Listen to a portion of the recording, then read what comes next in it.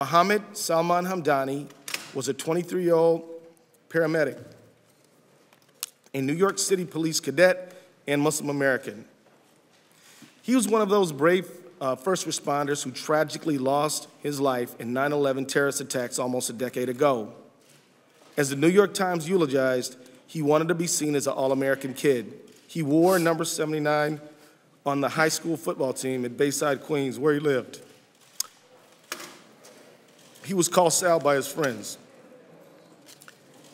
He became a research assistant at the Rockefeller University and drove an ambulance part-time. One Christmas, he sang Handel's Messiah in Queens. He saw all of the Star Wars movies, and it's well known that his new Honda was the one that read with the Young Jedi license plates. Mr. Hamdani bravely sacrificed his life to try to help others on 9/11. After the tragedy, some people tried to smear his character solely because of his Islamic faith. Some people spread false rumors and speculated that he was in league with the attackers because he was a Muslim. But it was only when his remains were identified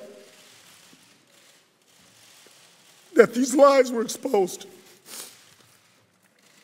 Mohammed Salman Hamdani was a fellow American who gave his life for other Americans.